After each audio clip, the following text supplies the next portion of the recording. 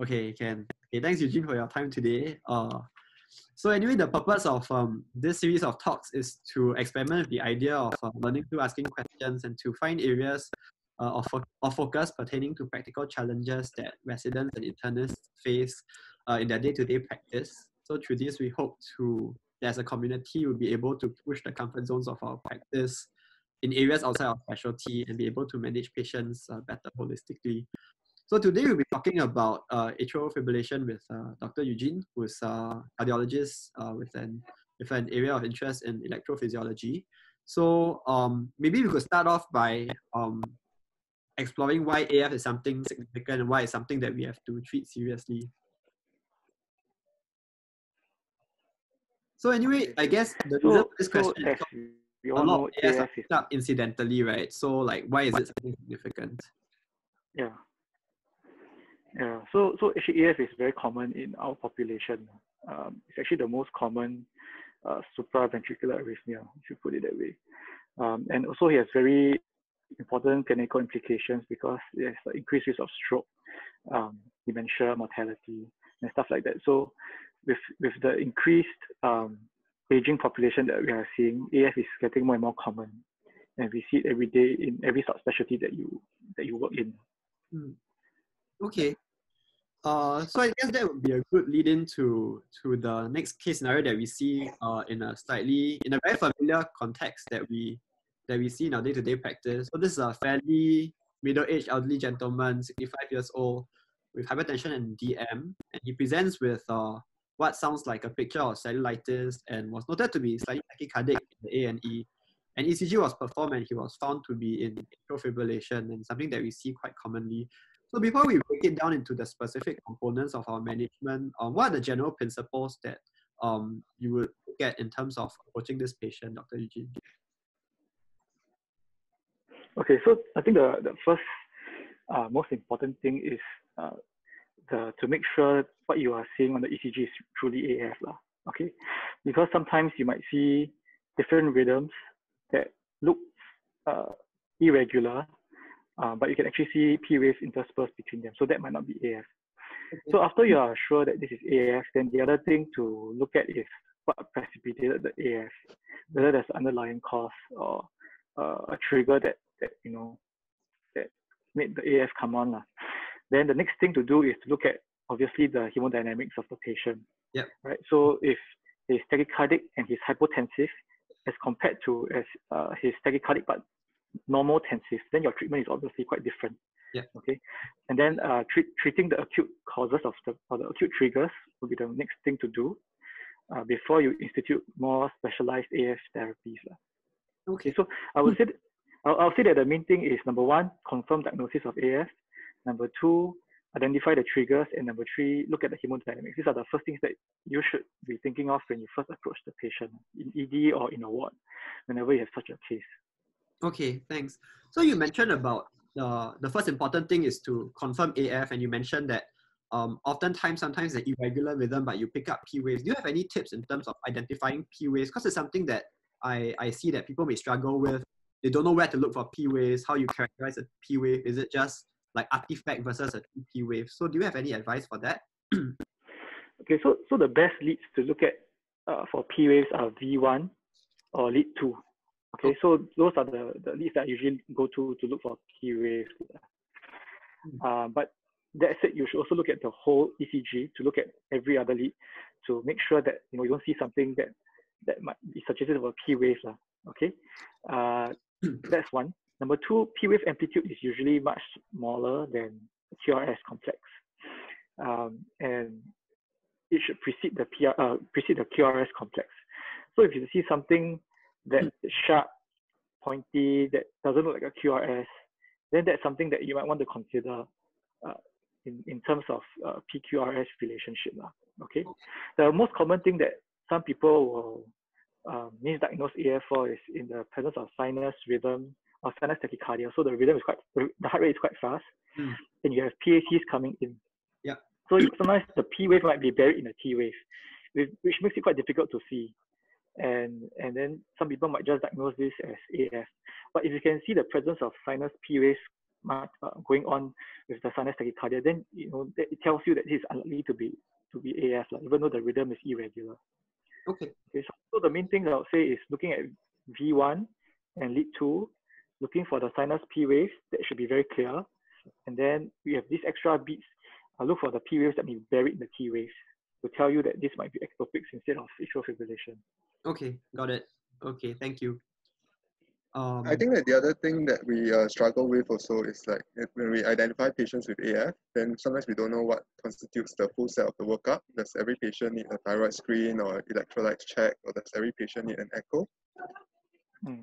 So this will be the next question that we have on the slide. Yep. So the standard workup would be to look for the electrolytes, number one, because with electrolyte imbalances you can definitely trigger AF.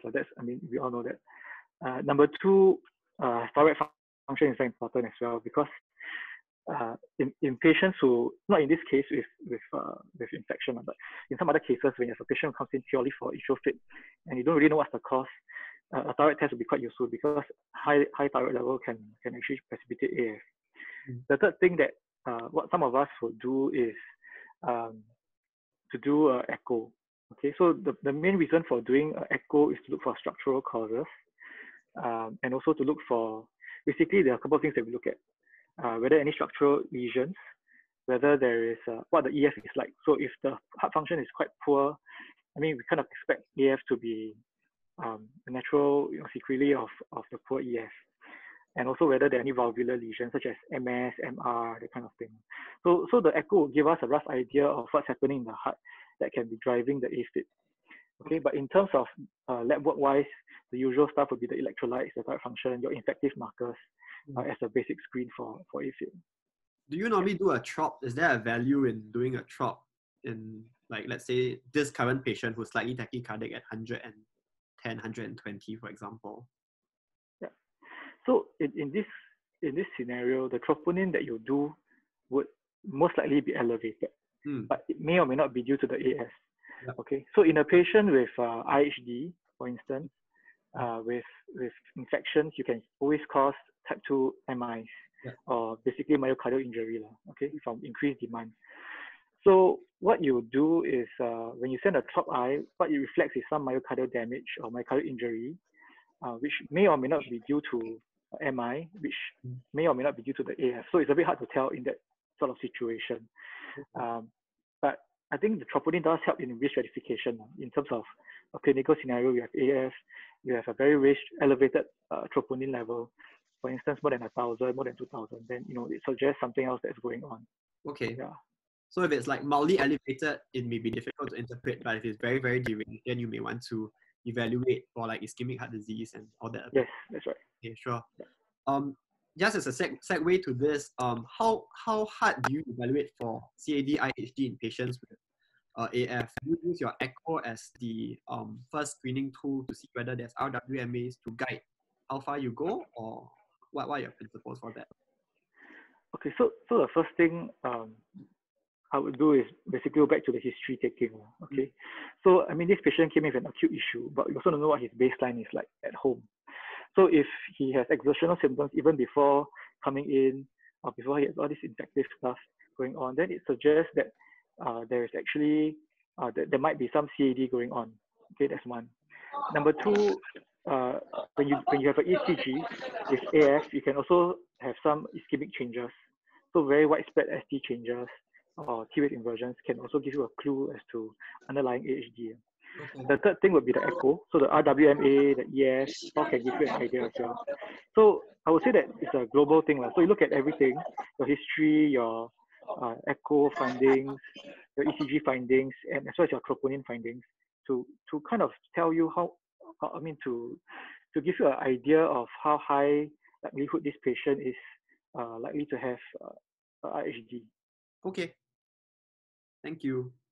Okay, so the next question is with regard to rate and rhythm control. So in medical school, we are always taught AF, you can do rate, rhythm control, and your AFFIRM trial in 2002 suggests that both are okay. That's briefly what I took away from my teachings. But I guess oftentimes what we see out of the cardiology context is most people will just rate control regardless, because it's what we are familiar with.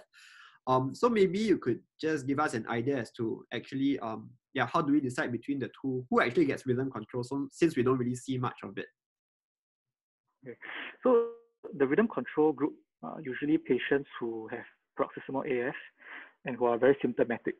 Okay. So any bit of AF that comes on, they feel very uncomfortable, a lot of palpitations, and that's the group that we tend to go with antiarrhythmics to try to control the rhythm. In the subset of population that we see in hospital, more commonly are the older patients who have either heart failure or they have some sort of infection, post-op AF, many other triggers. Usually in that kind of situation, what we will try to do is to optimize the rate control and to treat the underlying cause or to treat the underlying precipitants or triggers. Yeah. Okay. The problem with antiarrhythmics is that it has a lot of side effects as well. So your patient selection must be correct in that sense for rhythm control. Okay. And also I think the trials also in the past showed that there's not much difference. So the general principle is treat the underlying cause and unless you're very symptomatic, then usually it's rate control. Okay. So what's your classic archetype of patient who actually ends up getting rhythm control? Is it like your, I don't know, like young patients with thyroid disease, or those end up getting treated and may not need it, is it? So like what kind of patients normally end up getting rhythm control that you, based on your experience? Yeah, so the ones who tend to get rhythm controls are those with paroxysmal AF, who get very symptomatic when the AF comes on and then they are fine after that. Okay, so that's the typical group, and they are mostly patients who are quite well, don't really have that much clinical history, not that many comorbidities, because the ones with the comorbidities usually have persistent AF. So the other thing that we look at also is how much the heart has remodeled. So if your atrial is very big, you can try to get rid of the AF by shocking him, by cardioversion and all that, but at some point it will probably come back. So there are a couple of things that we consider in terms of rate and rhythm. And if we think that the AF is most likely going to come back, then we might go with a rate control strategy instead. Okay. If we choose a rate control strategy, usually I think we generally tend to start with beta blockers. Is there a particular rate that we aim for, or? Okay, so in most patients, you need to look at which state they are in. So in the acutely unwell patients in hospital, so those who just come in through ED for an infection or for whatever reason, where you can identify a trigger, the heart rate that I usually go for is about maybe 100 to 110 or 120. Okay, and the reason for that is because they are tachycardic for a reason. If they have an infection, they're expected to be tachycardic, right? It's part of the body's response. So sometimes what the body does is the heart rate goes up to try to compensate for whatever infection they have, right? So by actively blocking the rate too much, you might actually cause more decompensation instead. So I would say that a rate of 100 to 120 is acceptable. But if you go on to like 140, 150, 160, then that might be too fast. Especially in the cardiac patients, it might trigger heart failure. So from that point of view, then I would try to bring it down. Okay, if it's a patient in an outpatient setting, meaning they are well, they're still in clinic, and they have a history of AF or they're in persistent AF, what you want to do is to try to optimize their heart rate to less than 70 beats per minute. So less than 70 would be an ideal target. Okay, so there are some trials on that, but basically 70 for well patients, 110 for those who are a bit unwell. So these are the main targets that we go for. In terms of the agents that we use, you're right. The first one that we usually use is beta blocker, because AF can be a result of increased sympathetic drive. So by blocking them, you block your sympathetic drive and you block your AV node as well. So you reduce the heart rate, the ventricular rate. Okay. The other drugs that you can use are either calcium channel blockers like verapamil, diltiazem, or digoxin. But they're a bit different. So verapamil and diltiazem, you ideally want to know their EF first before giving patients these drugs, because they should be avoided in patients with poor cardiac function. So if the EF is less than 40%, I would say I would try to avoid that because it can cause more problems. Okay. The other thing is that for digoxin, it's usually quite a safe drug, except in patients with renal failure. So you want to avoid overdosing patients with renal impairment with high doses of digoxin. In patients with beta blockers already, what sometimes we do is we add on digoxin to try to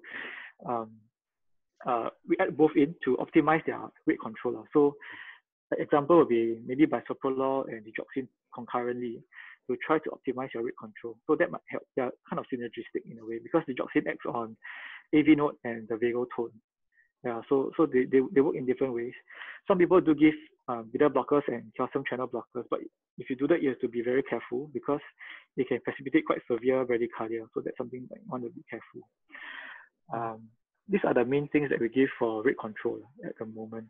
The other one that we can give in very unwell patients. So you might see patients in high D or ICU who might not be able to tolerate, especially the post-surgical patients, the GI patients, if they can't swallow tablets, right, MVM.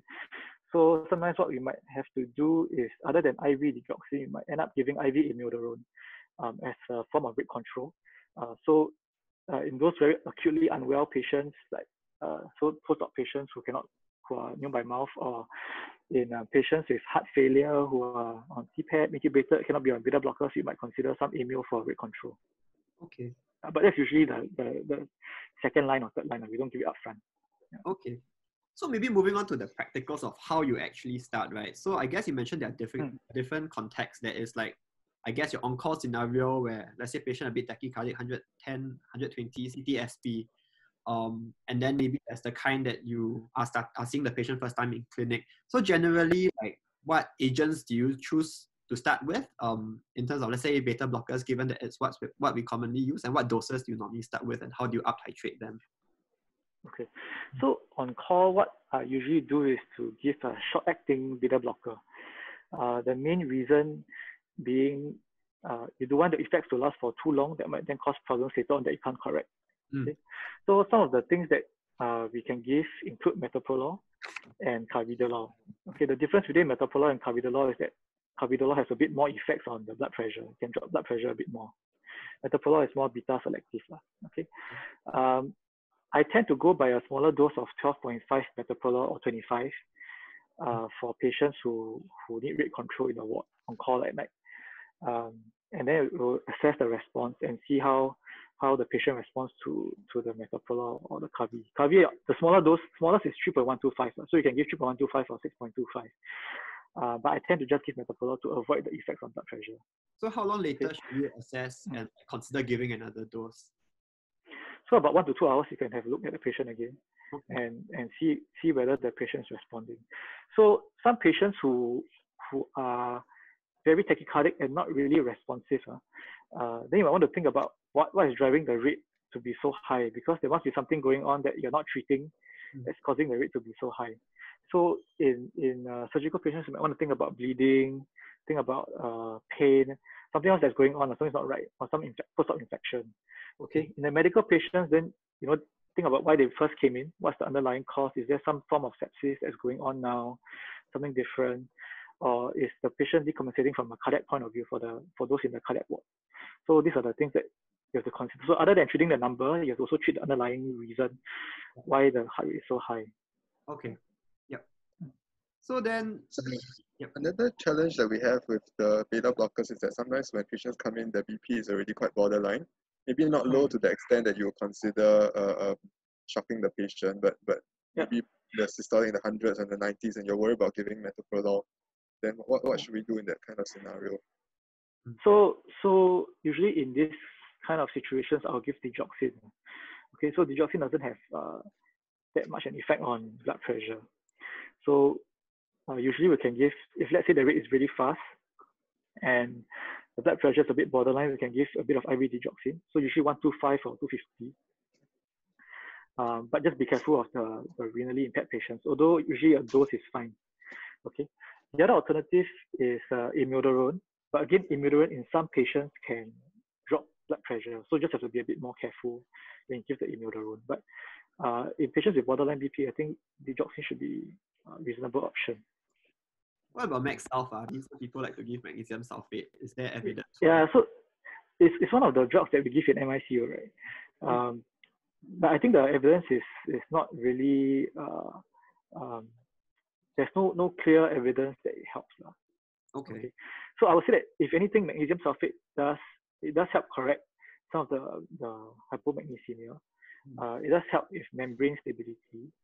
As to why it works sometimes and why it doesn't, I don't really know. But it does help in some cases. So if you really run out of options, you can try. Yeah. Okay. So talking about magnesium, this is often what we see. Is there evidence to this, and what's the basis for this? I mean, we aim for sort of like super therapeutic levels of K magnesium, right? Yeah. So I would say that this is a general principle in terms of making sure electrolytes are well optimized. As to these specific levels, I would think that it applies more to digoxin, because you want to avoid hypokalemia, hypomagnesemia in patients who are on digoxin, because you can precipitate ditch toxicity. Okay, but on the whole, I would say that you do have to optimize electrolytes. So I think as a general principle, this level is an acceptable level for all patients with atrial fibrillation. You should try to ideally maintain it if possible. Okay, can. So now maybe we shift gears a bit and we talk a bit about anticoagulation. So maybe we can start with who should be anticoagulated. And I mean, we learned practically that anticoagulation at the end of the day is about balancing your clotting risk and your bleeding risk. And in medical school, we learn things like your Chatsworth score as well as things like your Hasbled score, let's say, for bleeding risk. So number one, who should be anticoagulated? And number two, how do you reconcile such things in practice? Okay, so usually in terms of anticoagulation, we still go by Chatsworth score now. There are a couple of situations where we anticoagulate regardless of Chatsworth score. Okay, so this will be patients with other reasons or other indications for anticoagulation, like perhaps LV thrombus, or you have DVT or PE before. Okay, the other one is in patients with HOCA, so you also want to just anticoagulate this patient. But for all other patients, we tend to go by Chatsworth score for patients with non-valvular AF. Okay, so anything above, greater or equal to 2, you should anticoagulate this group of patients. So in the past, we used to say that Chatsworth 1, a bit borderline, you can either give aspirin or anticoagulation. But I think we have kind of moved from that practice to just anticoagulation or nothing. So all or none kind of principle. So either you anticoagulate or you don't anticoagulate. Chatsworth 0, I think we can be quite assured that their risk is low. So we don't really need to anticoagulate those group of patients. Okay, so I would say that in terms of who to anticoagulate, definitely all patients with indications for anticoagulation should go ahead. For patients with non-valvular AF, we should go by Chatsworth score. In terms of the bleeding risk, we also go by Hasbled score. Okay, most patients are technically usually okay in terms of bleeding, but there's this group of patients, subset of patients who tend to have a bit higher bleeding risk. So Hasbled score has a lot of other parameters that you can just calculate and you can see. And ideally, you want the benefit of anticoagulation to outweigh the bleeding risk. Right? So basically, the benefit of anticoagulation is stroke prevention. Right? So if you want to basically see how much your risk of stroke is compared to your risk of bleeding is, and if let's say the risk of stroke is much higher than the risk of bleeding, then obviously you want to reduce that risk by anticoagulating. So I would say that then the lead on to the next question is when do we not anticoagulate for patients with a high bleeding risk, right? What should we do? So in this subset of patients who really have a very high risk of stroke from AF, but also at high bleeding risk, so perhaps those who have bled before, those who have a GI ulcer and etc.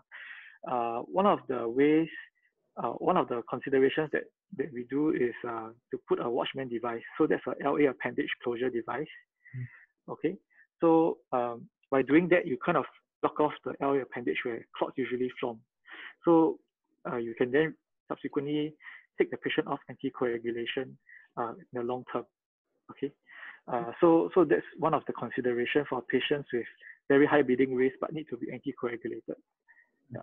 So the LA appendage closure is or the Watchman device is one of the options available. Okay. For Chatsworth, do we differentiate between male and females in terms of the levels of cutoff? Yeah, so females are usually at higher risk. Okay, and if there's a female without any other risk factors, meaning your chest vest is one purely because the patient is female, then your risk is actually quite low. It's almost like zero. Okay. But if there's a female with another risk factor, then her risk is higher. Then that is the kind of situation where you want to anticoagulate. So if you look at the latest ACC AF guidelines, being female alone does not increase your risk tremendously. So in that group of patients might not need to be anticoagulated. Okay. I guess the other question also is about specifically regarding the timing of when we initiate anticoagulation.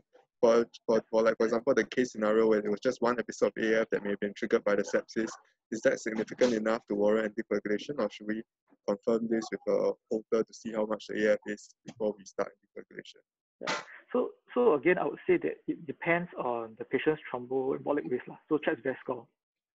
Okay, if it's very high, 5 or 6, you expect this patient to have AF at some point, or he might already have AF without you knowing. Means paroxysmal AF, not picked up along the way, and just that she happens to be in hospital and you pick it up. Okay, so in those with very high chest vest score, I would push towards anticoagulation. In patients with a one-off thing, so like maybe just hypertension and then with sepsis and now has AF, I think there are no clear guidelines on this, okay, but different people do different things. So some people just go ahead and anticoagulate, again based on chest vest. Some people will repeat a holter outpatient in a few months' time when the patient is well, and see if the AF comes back, and then decide to anticoagulate at that point. The only problem with that is that if it's truly paroxysmal, it might not pick it up during your holter, so you won't know. So I would say the best gauge is still to go by your chest vest score. I would say that the risk of death of the AF coming back is probably higher in cardiac patients. Those with poor EF, enlarged atrial, valvular lesions, those are higher risk patients. Okay. Okay, so next, Warfarin versus DOACs. What's the latest evidence, and how do you decide? Okay, so I think Warfarin has been around for the longest time. Has been the standard of drug for a long time. But over the last maybe 5 to 10 years, I think DOACs have been coming a bit more into the market, and we are prescribing a bit more now. And in fact, the latest guidelines actually recommend using DOACs if possible ahead of Warfarin. Okay, so there are 3 in NUH, 4 in the market, but only 3 available in Singapore: Apixaban, Referrology, and the bigger trend. The edoxaban, I don't think it's so definitely not in NUH. I'm not sure if the other hospitals carry it, but definitely not here. So within the 3, compared to Warfarin, similar bleeding risk but lower ICH risk for the DOACs. Okay, and what we tend to tell patients is that even though Warfarin is cheap, Warfarin is about 17 cents a day, 17. A DOAC is about $3 a day. So there's quite a bit of a price difference. But if you compare the time that you travel to and fro the hospital for INR, the clinic visits and all that, then the cost would kind of average out to be about the same. Okay, so upfront we will try to recommend a DOAC. Apixaban has actually mortality benefit in the trials that they did, but we also have Referrology that's available in the bigger trend. Okay, in terms of how many patients actually do take up Warfarin or DOACs, I would say that price consideration is still a big thing. So even though you tell patients that DOAC is going to be roughly the same as Warfarin, patients are still actually quite keen for the older patients. They're still quite keen to stick to either Warfarin, continue taking the Warfarin, or upfront just take Warfarin. Yeah, that's the main thing. But DOAC is definitely the first choice now. The other thing I want to tell is also in patients with renal impairment, because all these DOACs actually have a cap in terms of the eGFR or the creatinine clearance. So in those with very severe renal impairment, you might want to avoid them. Although Apixaban is kind of a 2B indication for patients with severe renal failure or dialysis. Okay. So between choosing them, so like you mentioned, renal impairment is a consideration. Are there any other considerations in this between your different types of DOACs? So the other one is we tend to prescribe a bit more of Referrology and Apixaban. Referrology is once a day, Apixaban is twice a day. Apixaban has mortality benefit, so a lot of definitely one of the better options. But some elderly patients might not be that compliant with twice a day medications. Okay. So if that is a consideration, then you might want to try rivaroxaban, because just once a day, just take it in the morning, and then with the other medications, and you're done. So that's the other consideration. But in general, I think that the two, apixaban and rivaroxaban, is about the same. Okay. Yeah. And in terms of reversal, do we actually hold the reversal agents in our institution, and when should we consider using them? Okay, so for the bigger trend, I haven't used it myself, but I know that it's available in NUH. The only thing that is, if you want to use it, you have to call hematology to use it. So I mean, send them a blood letter, and then they'll come and see, and then they'll institute that for you. There's a reversal with the factor 10A ones, but I'm not sure if they're available here. Okay. Yeah. So, but definitely, if you need reversal, you need to call hematology for the bigger trend. Okay. If I'm not wrong, in valvular AF also perhaps the DOACs are not so suitable. I wonder what fully constitutes patients with valvular AF. Yeah, so valvular AF would be rheumatic mitral stenosis or patients with valve replacement. So as long as you have a mitral valve replacement, DOACs, only Warfarin. Yeah, so I think they kind of expanded the definition a little bit into include repair and all that. But in general, I would say that if you have rheumatic mitral stenosis or if you have valve intervention before, try to use Warfarin if possible. Yeah. Okay. So maybe the next group would be the patients with AF and IHD, specifically in the context if, let's say, they had an ACS, they had a stent put in. So there's single therapy, dual therapy, triple therapy. How do we make sense of all this? So the patients who had a stent put in for ACS would usually need about a month of triple therapy. In the past, it used to be Warfarin, Plavix, Aspirin, and then after a month, we cut to Warfarin and Plavix, and then lifelong Warfarin. For the newer ones, it's kind of the same regimen. So the DOACs plus DAPT for a month, and then DOAC plus Plavix, and then DOAC after that. So I would say that in terms of the regimen, it's about the same. You just need to cut the triple therapy at the end of 1 month, because the risk of bleeding is very high with triple therapy. Yeah, and usually the DAPT that we give together with anticoagulation would be Aspirin and Plavix, because if you give ticagrelor or prasugrel, the risk of bleeding is quite high. So you want to avoid that. Okay. What if it's unstented, like just an ACS, an NSTEMI kind? Because normally we DAPT for 1 year in a normal context. So I would follow the same regimen if it's ACS, because regardless, all ACS should be on DAPT for a year. Okay. So we want to still keep with that, and if possible, you should follow the regimen. But understand that in some patients, the bleeding risk might be too high, so you might want to reduce the duration of a DOAC and Plavix to a little bit shorter. So I think, but it's all quite individualized. It really depends on how high the bleeding risk is. Okay, sure. Can you hear me? Yeah.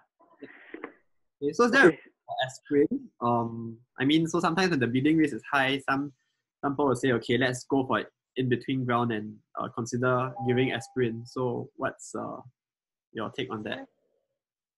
So I would say that aspirin, we try to phase out using aspirin for AF now. If the bleeding risk is really high, then like what we said before, we will offer a watchman device or LAA closure device to try to counter the bleeding risk.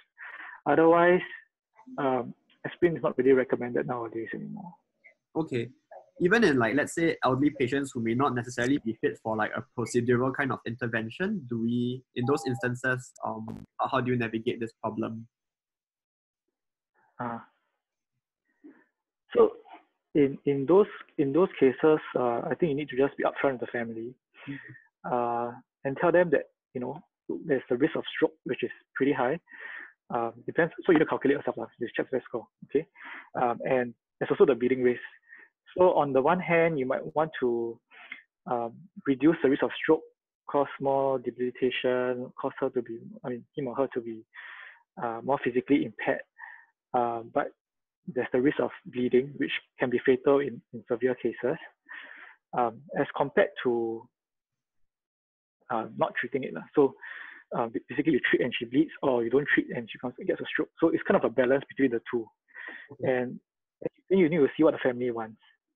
If the family, so most families at this, so I'll assume that this group of patients are usually the very elderly kind. And you know, if you discuss with the family, you present to them the different risks, most of them would just not start anticoagulation and just leave it. Bear in mind also that aspirin has a risk of bridget as well. So I wouldn't say that the risk of aspirin or the risk of bleeding from aspirin is much lower than anticoagulation. It's actually so pretty high. Okay. So the only thing is that the effect on stroke prevention is not so great. So, you know, by starting aspirin, I'm not sure if you're really doing them a service. Got it. Okay, so maybe we can, we've talked quite a bit. So which patients do you think will really benefit from a cardiology referral? Because I guess some of the things like, let's say, initiating beta blockage therapy, commencing on anticoagulation, oftentimes these are some of the things that we can also do. So which patients would definitely require a referral, both maybe inpatient versus outpatient, and what are good, let's say for outpatient referral, what would be a good TCU timing that you would appreciate? Okay, so I think the problem with this is that in patients, so we talk about inpatients first. Most of the time, the team that refers, or the medical team that refers, will have done some form of workup. Might be in terms of the blood test or the echo. Okay, so these patients would ideally all should be anticoagulated if the chest stress is high, number one. This can be done by either the medical team or by us. Okay, but I would say that the ones who really needs to be seen by us are those with poor cardiac function, so the EF is very bad. Okay, or number two, if there's a structural lesion, so meaning patient might have rheumatic MS, or patient has HOCM, or something else like a like the ASD, VSD, or something. Okay, the third thing that you need to be very careful of, which would be on the ECG, would be presence of a delta wave. Okay, so patients who have pre-excitation on the ECG and together with AF are actually at very high risk of sudden death. Okay, because the AF with down the accessory pathway can cause VF. So these are the patients who need urgent referral, because we want to, number one, stop that from prevent SCD from happening. And number two, what we usually do is we schedule early ablation procedure for the patient to try to minimize the risk. In terms of TCU wise, so it really depends. I feel that so there are again different management practices among different people. I would say that as long as you have started anticoagulation, patients should be seen in a month's time, basically to check for bleeding, check the full blood count, and make sure that he doesn't have any bleeding. This can be seen by anyone, can be seen by the medical team, can be seen by us, doesn't matter. Okay. But if the patient is not started on anticoagulation, then we should ideally see the patient early as well, because if you give an appointment in 6 months, you don't know what's going to happen in that 6 months. So I would say that to be on the safer side, usually we'll see a bit earlier, so that we can institute some form of anticoagulation. Those who already started can see us in 6 months, no issue. 3 months, no issue. But you just need to make sure that he doesn't have any bleeding in 1 month's time. Okay. For the outpatient setting, so patients in clinic, let's say in medicine clinic that you want us to see, I think same applies. If you've already started him on anticoagulation, then just need to follow up in 1 month, make sure no bleeding. They can see us anytime. Not started yet, see us earlier, then we can get the echo done, get some workup done, make sure that there's nothing. So the reason is because the echo is quite important. If the EF is poor, then we might need to do a CAF, make sure there's no CAD, and then go on from there. Okay, so the patient didn't get echo inpatient, we should ideally get an echo before the TCU, and then if anticoagulation is started, at least FBC on arrival, just to make sure that the HB is stable. And other labs that will be relevant for you? So the other labs that we usually do is renal function for patients on DOAC. Okay, so you need to make sure that it's basically for dosing. But that doesn't need to be checked so soon. Once a year or half a year, that should be fine. Patients on warfarin, you probably need to be a bit more careful. So INR, their liver function, but again, we don't routinely check their liver function. So mainly the INR. So that one we need to go to ACC for INR, for the warfarin titration. Okay. Yeah. Okay, so next, when are there patients that you will consider ablation? So I guess those.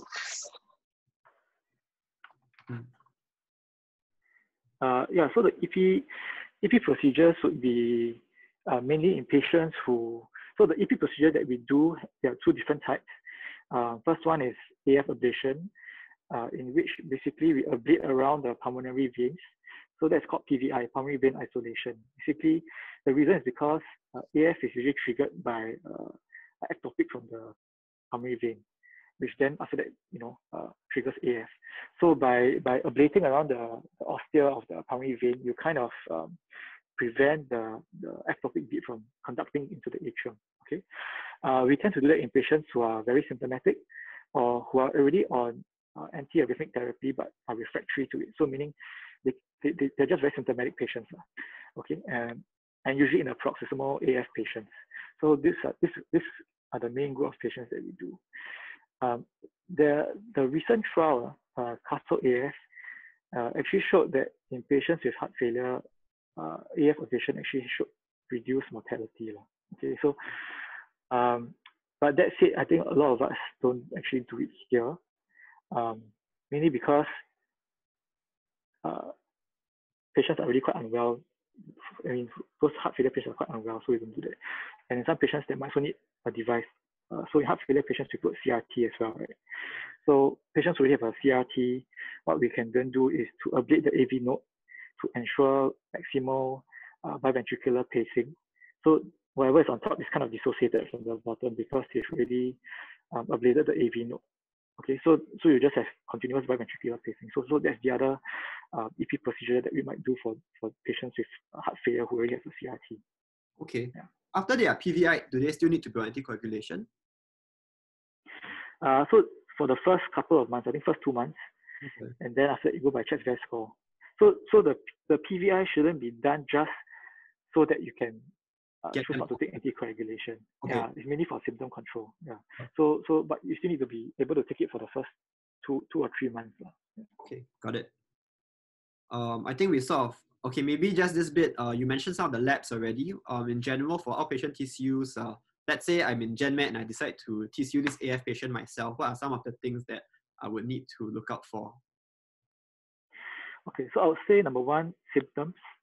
If the patient is getting more symptomatic, it could be many things, right? It could be the AF during exercise, or it could be the AF causing the heart function to be poor.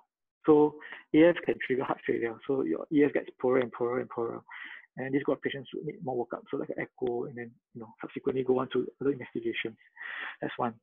Number two, what we do is also need to look at the rate. So if the heart rate is persistently very high, 90, 100, 110 all the time, then you might want to increase the dosage of your beta blockers or digoxin or whatever the patient is on for better rate control. Okay. The third thing is also then you look out for whether the patient is on anticoagulation and the risk of bleeding. So any bleeding manifestation. The thing with anticoagulation is that some patients are chest vest 1, and they are 63 years old now. So in 2 years, you know that they're going to hit chest vest 2, right? So these are the group of patients that you might want to keep at the back of your mind. That remind yourself that in 2 years, this guy probably has to do anticoagulation. You need to start discussing with him early to prep him that he might need anticoagulation at some point. So these are the main things. So the symptoms, the heart rate, and if the patient of anticoagulation. Okay. So maybe this is more of an interesting question. I guess number one is we put patients on varying degrees of monitoring based on indications. So some of your stroke patients, or may get telemetry monitoring. Some of them get slightly more prolonged monitoring. So I guess the first question is, how long do you need to monitor to pick up AF? And I guess second is like in view of like, like more wearables, Apple devices, are you seeing patients coming in with AF, and do you use like such devices to your advantage in terms of, let's say, monitoring heart rate? Because you mentioned like heart rate is one of the important indicators in the management of AF. So what are your thoughts on this? Yeah, so with paroxysmal AF, in terms of the investigation part of it, Holters plus minus, because you only wait for 24 hours, at most 48. You might not pick it up if you don't have any AF that day or you're not symptomatic. Right. So the longer the duration of monitoring, the higher the pickup rate. Okay. So if you look at the loop recorders, as you go on from 1 year to 3 years, there's actually a very big jump from 13 to 30%, almost a doubling of the diagnostic rate. And technically, we use it more in the stroke patients. So if you heard of ESUS, right? Stroke of unknown significance. Yeah. So in that group of patients, it's actually quite useful because you've worked up everything, you can't find any cause. There's no AF on the inpatient telemetry. What you need is actually prolonged monitoring to look out for that PAF. So that's where the loop recorder will come in. In patients who are very symptomatic very easily, things like Apple Watches would be very helpful because whenever you have a symptom, you look at your Apple Watch and it will tell you what your heart rhythm is, what your heart rate is. Okay, so I think there was a study done overseas and actually showed that the Apple Watches do help in terms of picking up the AF. In terms of what you said, the heart rate also will be helpful. So all those daily heart rate monitors that you have for patients who already have AF, definitely helpful in terms of monitoring what the average heart rate or daily heart rate is. Okay. So I would say that there are different devices out there, all for different. It depends on the patient characteristic and then after that, selecting which kind of device you want to use. Yeah. Okay. Okay. So maybe like you can, as we are wrapping up, are there commonly observed like mistakes made by, let's say, junior doctors in AF management, and what are some of the pitfalls that we just have to be careful about based on your experience? Okay. So I would say that I wouldn't say so much that it's a mistake. I would say that sometimes as juniors, you're a bit more particular about certain things, right? Like the heart rate, the number, and all that. So a lot of times what we do is we end up treating a number, right? You look at the heart rate of 120, you feel very uncomfortable. You want to bring it down as much as possible.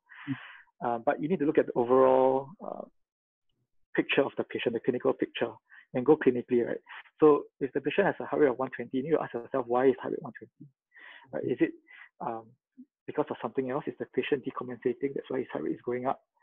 Or so you have the the heart rate chart, right? The monitoring chart.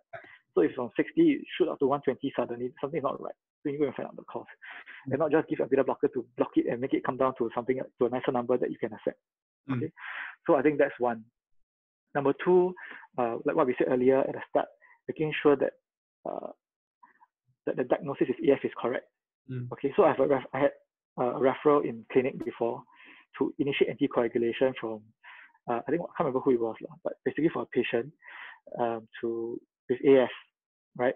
So this patient was from a private GP clinic, and I didn't have the ECG with me.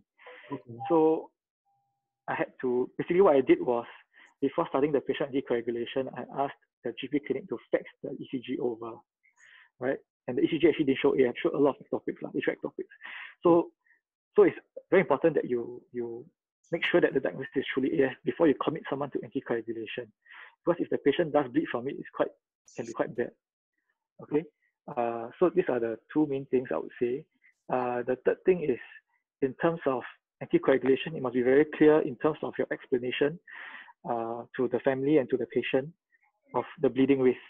Okay, because you might think that it's a small thing. Giving Clexane to you might be nothing, right? You give everybody, right? But if the patient gets a bleed in the brain, it's actually a very big thing for the patient. So a lot of times we just give anticoagulation without actually, going too much into detail with the family. So that's one thing that you need to be very careful of, because if you give tonight and so happens that he bleeds tomorrow morning or tonight when he's sleeping, then it's on you, because you're the one who gives them the anticoagulation without telling anybody, right? So the family's not aware of the risk. So just to be very careful of that. How do you console in terms of bleeding risk? Do you give numbers? How do you frame the perspective of that? Yeah. So you need to tell them that, number one, all anticoagulation therapies have a risk of bleeding, but it's all individualized, right? So that's why you have the HESDES score to help you calculate. So that will give the family a rough idea of how high or how low the bleeding risk is. Yeah. Okay. And then you also have to tell them what kind of bleeding that can happen. So small ones like bruising, usually, it's just aesthetic, right? It doesn't make much difference. But the more major ones like intracranial hemorrhage or BG, the ones that can be potentially fatal, they need to be aware of, because if you give someone anticoagulation and really does have ICH, then it's a big problem. Okay. So you need to actually be very clear to the family what kind of bleeding can occur, and not just give a very generic term that, anticoagulation can cause bleeding, but they don't know what kind of bleeding it can cause. So you have to be very careful with that. Okay, sure. Okay, so now to the final question. I'm not sure whether there's anything you want to say about this, but I guess as part of the educational aspect of things, are there any key landmark trials that residents should be familiar with and should read around in terms of just beefing up their knowledge about atrial fibrillation? Yeah, so I would say that the more important ones that are probably more relevant would be the DOAC trials, right, for your apixaban, rivaroxaban, and the bigger trend. Okay, so these are trials that compare patients with warfarin. So very important, because you'll be prescribing a lot of all these drugs next time. And you kind of need to know the difference in terms of the different drugs and how they differ compared to warfarin. And then rate versus rhythm. I think you said just now a firm trial, right? So that would be useful to know, because then you kind of know when you should or should not start antiarrhythmics. Yep. Okay. The ones that are more, in more recent times, a bit more popular would be the ablation trials. I'm not sure how much, but it's quite subspecialized. So I'm not sure how much you need to know about that. But basically, there's the Castle AF trial and the Cabana trial. They're all AF ablation trials, but in different populations. So they actually showed different results. It'll be good to know. So so that in case if anyone asks you what are some of the things you can do, then these are the main things. Yeah. Okay, that's very helpful. Nick, any last questions that you have about AF? Okay, I think, never mind. Nick's Zoom a bit laggy. Okay, I think we've probably we've come to the end of the questions. So thanks a lot, Dr. Eugene. I think it's very helpful. I think that can't wait here. Okay, never mind. Okay. Anyway, thanks a lot. Then thanks for your time, and I think it's been very helpful. So all things to thank you. Okay, thanks.